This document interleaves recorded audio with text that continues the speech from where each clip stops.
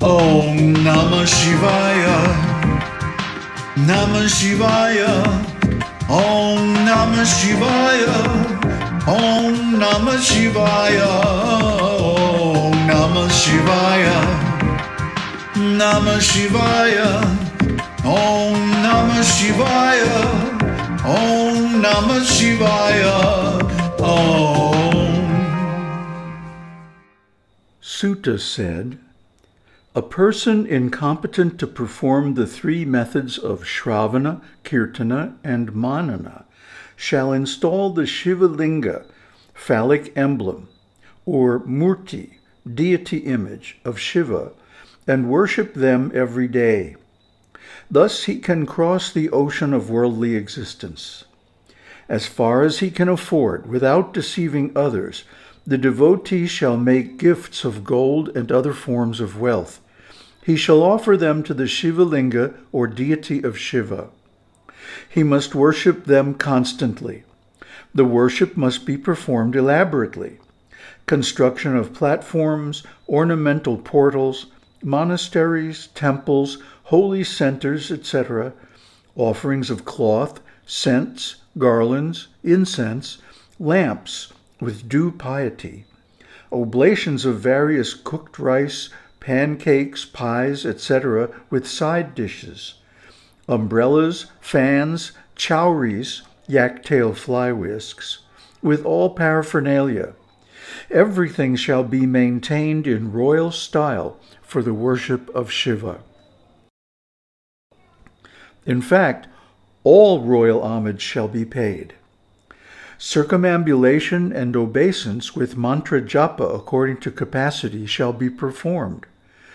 All the different usual rites in worship, like invocation, prayers, puja, etc., shall be maintained with due devotion. A person who worships the Śiva-liṅga, or deity, in this manner will attain salvation even without śravana, kīrtana, and manana. Many noble men of yore have been liberated solely by this simple worship. The sages said, everywhere the deities are worshipped only in their image. How is it that Shiva is worshipped both in the image and the linga? Sūta said, O sages, this question is holy and wondrous. I shall tell you what Shiva himself had said, and what I heard from my own preceptor. Shiva alone is glorified as niṣkala, nameless and formless, since he is identical with the Supreme Brahman. He is also sakala, as he has an embodied form. Thus he is both sakala and niṣkala. Worship of his embodied form is appropriate for his sakala aspect. Linga worship is appropriate for his niṣkala aspect. Since he has both sakala and niṣkala aspects, he is worshipped in both the phallic and embodied form by the people, and is called the Supreme Brahman. Other deities, not being Brahman, have no niṣkala aspect anywhere. Hence, other deities are not worshipped in the formless phallic symbol. Other deities are both non-Brahman and individual souls. In view of their being embodied only, they are worshipped solely in the bodily form. Shankara is Brahma Tattva, and the others are Jiva Tattva. This has been explained in the meaning of the pranava, Aum, the essence of Vedanta, by Nandikeshvara, when asked by Sanat Kumara, the intelligent son of Brahma, at Mandara mountain. Sanat Kumara said, the embodied form alone is often observed in the worship of deities other than Shiva, but both the phallic and embodied forms are seen only in the worship of Shiva. Hence, O benevolent one, please tell me precisely, making me understand the truth. Nandikeshvara said, it is impossible to answer this question without revealing the secret of Brahman.